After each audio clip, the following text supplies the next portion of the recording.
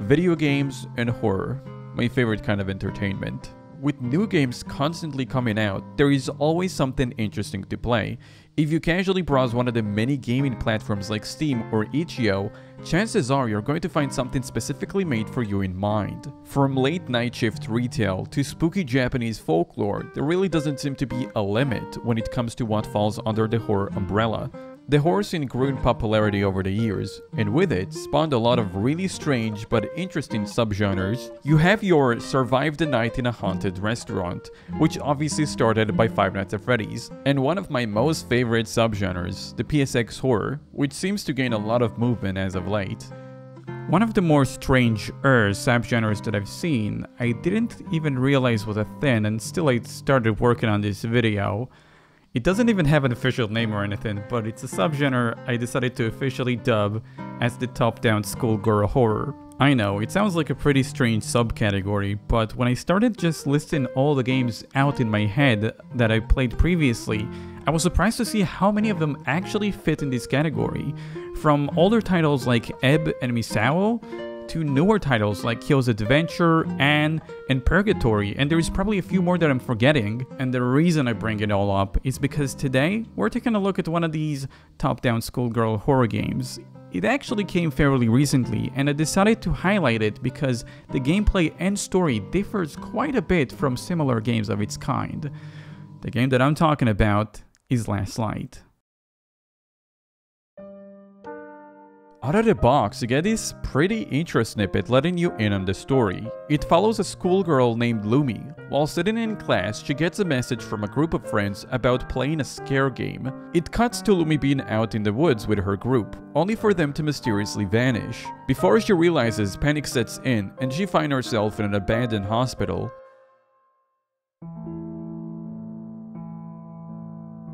Dropping into the game, the setting is as gloomy as you'd expect out of a dark and trashed hospital. Lumi's friends contact her through group chat on her phone, and they let her in on how to play the scare game she was involuntarily nominated to play. It consists of collecting student IDs scattered all around the hospital, starting with the first one, which actually belongs to Lumi. The little group of friends swiped it away from her when she wasn't looking and hid it in the basement. Lumi making her way to the basement actually serves as a tutorial on how to play. Lumi will stop and take a look at a map.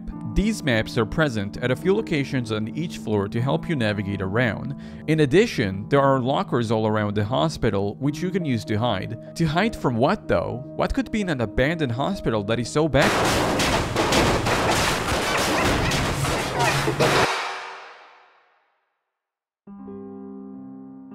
Turns out the hospital isn't as abandoned as we first thought, and this place is swarming with ghosts.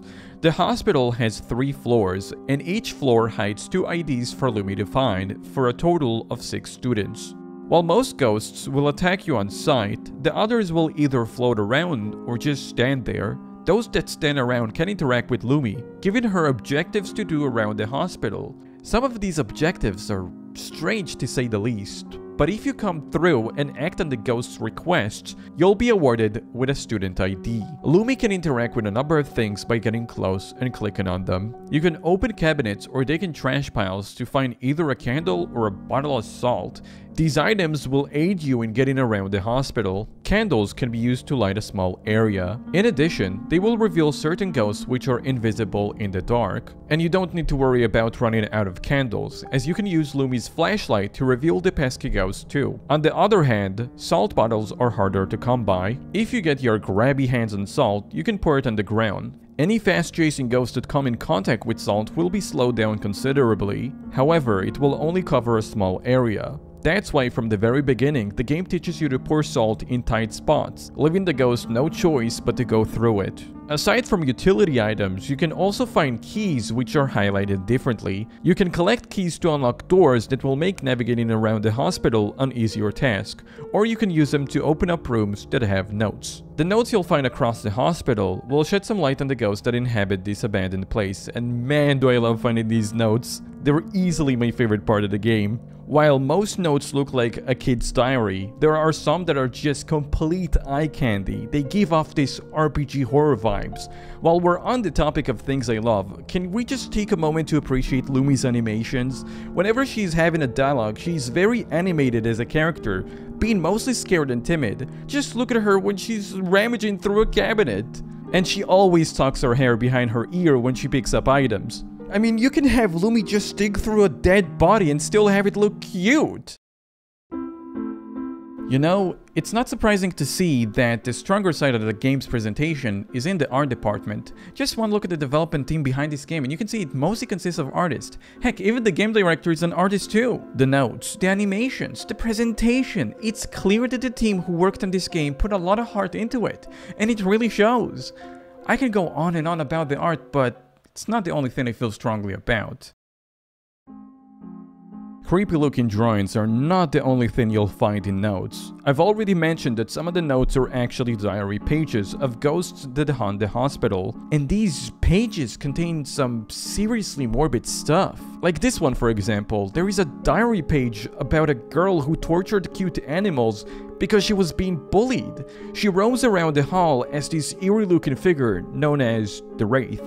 Some of the notes will reveal a diary of a girl who wanted to surprise her friends. She hid in order to confuse her friends, only to see them all being murdered right in front of her. Being the only survivor, she couldn't stop feeling guilt over the incident, eventually leading to hallucinations of being stared at by the killer. That's this jumbled looking ghost on the second floor. She's known as the Banshee. I believe the character is eyeless as she couldn't bear the hallucinations anymore and gouged her own eyes out.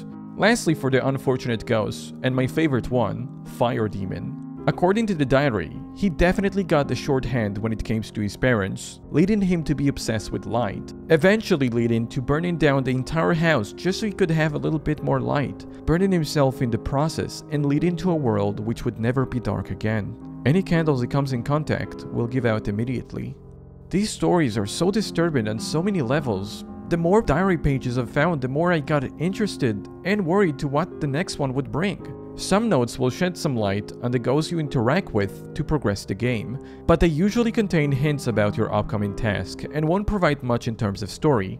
The abandoned hospital is packed with a plethora of notes to find on each floor containing a lot of information, though they don't reveal any about one important little girl, Lumi. Her story is told through memory flashbacks. Whenever Lumi helps a ghost out, it disappears and leaves a student ID behind. Upon picking it up, Lumi will remember something about her past. And a bit of a warning, they are really uncomfortable to watch. There is a kid with a large smile. He asks Lumi to open all the toilet stalls within the vicinity. When all is said and done, the boy leaves an ID behind. Upon picking it up, a painful memory wakes up within Lumi.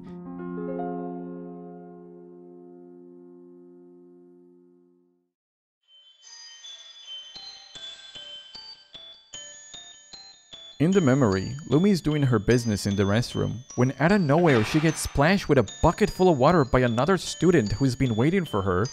The memory identifies her as Amelia. On the same floor, you can find a boy with a duck mask. He drops the next ID, which reveals another memory about a boy named Ralph. In the memory, Ralph vandalizes Lumi's school bag, and it ends with everybody laughing and Lumi crying. On the second floor, things get even weirder. It's where you'll encounter the Banshee for the first time. It's also home of Allie. She's this creepy looking doll-like girl who asks you to retrieve a red bow. Upon bringing it back, you'll get another memory of Lumi being bullied by a girl named May. I could go on and talk about the other memories you unlock from the different kids, but I think you get the gist of it by now. Each ghost kid contains a painful memory for Lumi. At this point, we are getting into spoiler territory, so here's a fair warning to click away before we dive in. After doing one of two tasks on the second floor, Lumi will be greeted by a new face. In the first meeting, he says something very interesting. He points out it's not the first time he sees Lumi, and every time he does, she's crying. Fast forward to the third floor, and 6 other student IDs later, the group contacts Lumi once again, telling her to bring all the IDs to the morgue. After making her way there, Lumi is greeted with dead bodies scattered all around. These are actually the bodies of her friends. Wondering who could have done such a thing, the cat, once again watching over Lumi, urges her to think very hard, and remember, this sentiment wakes up one final memory, in which Lumi finally breaks down. Her hands are covered with the blood of her so-called friends. But before she has time to take in and process everything she's seen, the Wraith appears out of nowhere and catches up with her. And in her final moment, she is crying for help while being consumed by the cruel monster. Man, I can't help but feel bad for Lumi. She faced her fears in an abandoned hospital for a scare game she didn't want to play, mind you, only to be consumed at the end. Or the start? After being consumed, Lumi wakes up back at the entrance of the hospital. This time, it's locked with chains. And now credits roll. Yeah, the whole ending isn't any better. Honestly, it's actually worse. Does that mean Lumi's forever trapped in the hospital? It might seem like it. But after the credits roll, the game starts over again. Lumi's story is told through 3 different parts, which also means 3 different playthroughs. Let's do it. I didn't realize it at first, but the game reset at a higher difficulty. It actually switches to normal mode, which means the first playthrough was easy. Looking at the achievements unlock rate, it seems a lot of people missed out on the whole deal. Since then, the game was updated to have difficulties you can choose from, though I do have to admit it feels very odd having so many difficulties locked. The whole point of difficulties is so you can select the one you think is right for you. Oftentimes just having the hardest difficulty locked out, but still leaving you with 2 other options to choose from. I understand why they did it. The difficulty is directly tied to the story, and they don't want the player to skip ahead in the story. And also they had to add them to make it apparent that there is more going on. But I can't help but feel like there was a better way to handle it. An example I've seen from other developers is to move the end credits. Which makes sense, because we're all conditioned to believe something ends when we see the end credits. Making the player feel weird because something isn't quite right, leading them straight back to the game.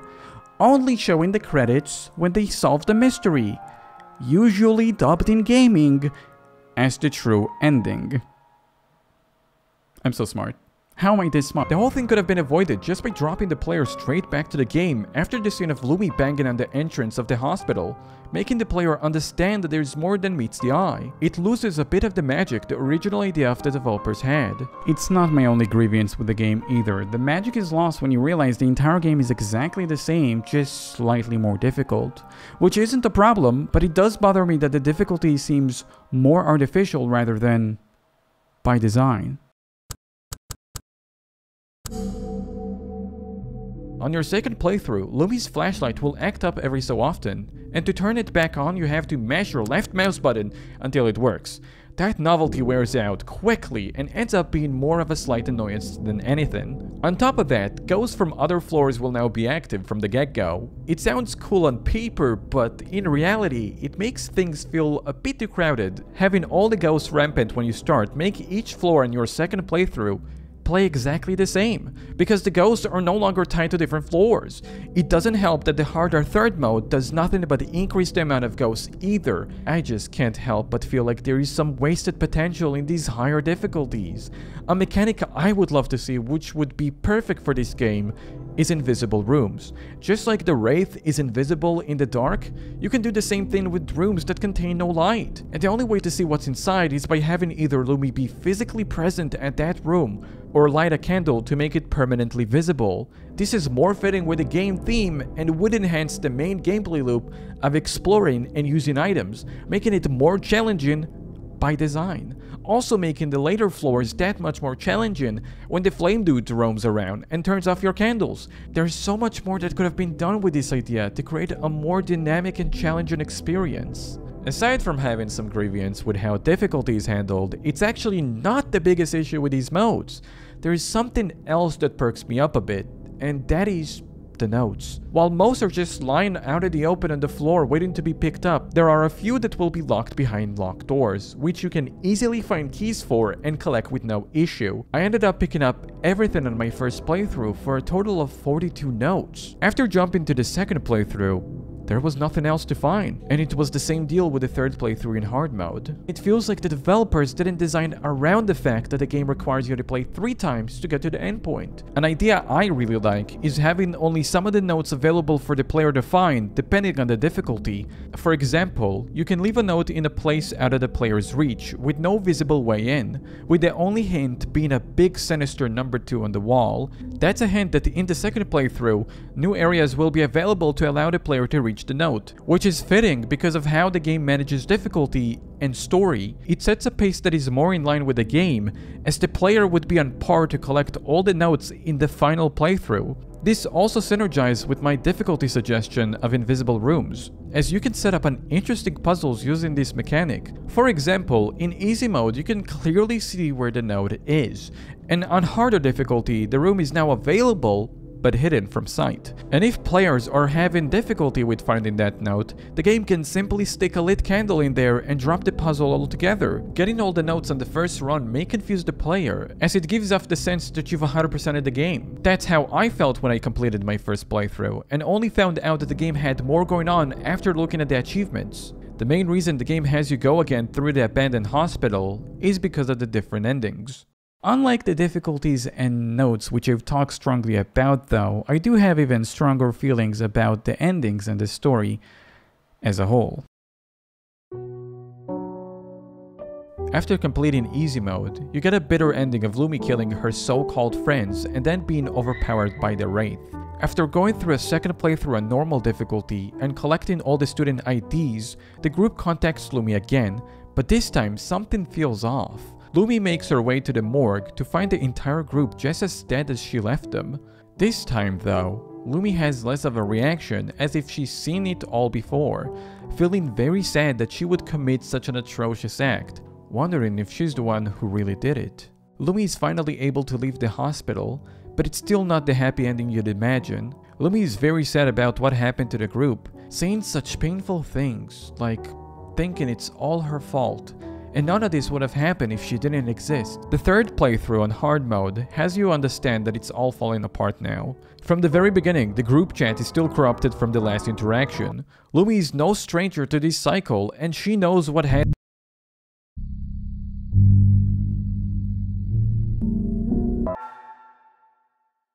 The bodies are gone. It turns out Lumi did not kill anyone. Kitty tells her she should be able to leave for real now, and he's right.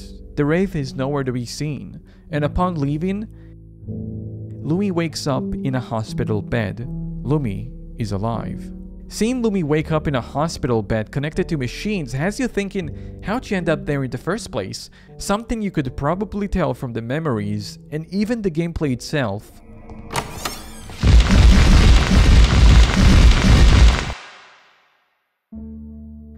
The bullying Lumi experienced was pretty bad.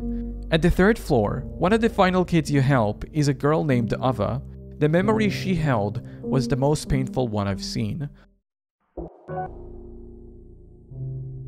The whole group of the so-called friends are surrounding her. The group gets a nasty idea of locking her in such a way that she could not escape.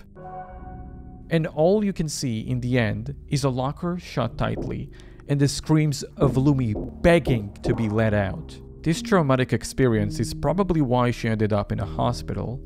It is unknown how long she's been stuck in the locker, but I can take an educated guess.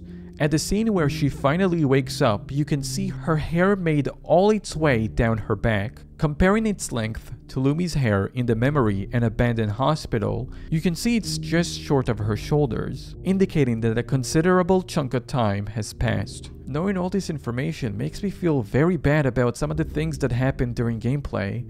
Now I feel very bad every time a ghost is coming and I have to hide in a locker. And some notes have a serious dark tone with this context. There's a few cute notes that seem to be written by a girl that likes cats. I'm confident these were written by Lumi. Apart from being the only cute character in this game, the notes talk about Kitty, and Lumi refers to the mysterious cat as Kitty. There is a total of 3 notes written by Lumi, and it's the third and last one you get which rubs me off the wrong way. This is something I haven't mentioned, but the ghosts that you talk to are not Lumi's friends, If you interact with them a bunch of times, they will get fed up and outright kill the player on the spot. I'm bringing this up because Eva, the ghost with the memory of being locked in the locker, executes Lumi by making her belly warm. I can't shake the feeling that this piece is a result of the two things she wanted most. She was obsessed with Kitty, and she was hungry. The ending scene has another part I haven't shown you. After Lumi wakes up and is alive, tragedy hits.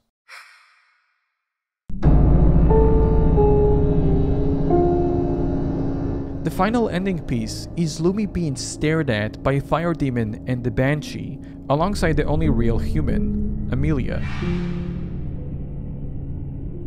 I don't understand. The game has us, the player, go through hell with Lumi over and over again for this? I was curious to see how she's gonna break this vicious cycle that she's been stuck to. I understand not all stories have a happy ending, and I'm okay with it. But I'm not okay with this! Even in the true ending, something good happens. Lumi wakes up, finally! Something good! Instantly the game rips it away from us in a mere seconds in a 3-hour playthrough. It couldn't even let us have that. And as the player, my heart cries! I saw Lumi go through so much! There's another scene I've stripped from the second playthrough ending to not give away the whole story. In the second ending, Lumi starts casting doubt on whether she really killed the students. The fact there is a small chance she hadn't killed the students affected Lumi so much. The effects were so strong to the point she had a physical response that would eventually break her coma. Despite everything they've done to her, she believes they don't deserve to die. It shows how important this subject is for Lumi, and what kind of character she truly is. I understand it's the developer's story. They can do whatever they want with it. I get it. But you also have to understand, I spent a considerable amount of time with Lumi, clocking in at 9 hours of playthrough, and there's a hole in my heart. At no point did she stop taking in my player input. And through all this hell and pain, she kept pushing through. And in spite of her traumatic experience, she didn't commit harm unto others. In extension, proving she does not belong in that abandoned hospital.